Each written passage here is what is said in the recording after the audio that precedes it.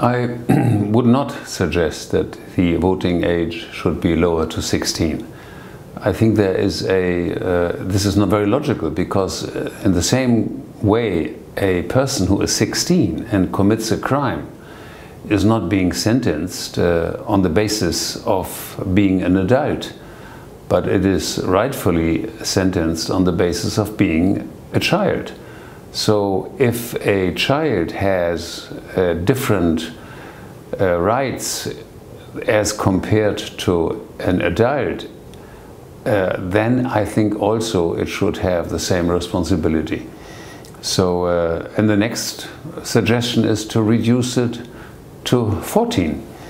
And these kind of requests are usually coming from parties which believe that they would get votes from children by lowering the voting age.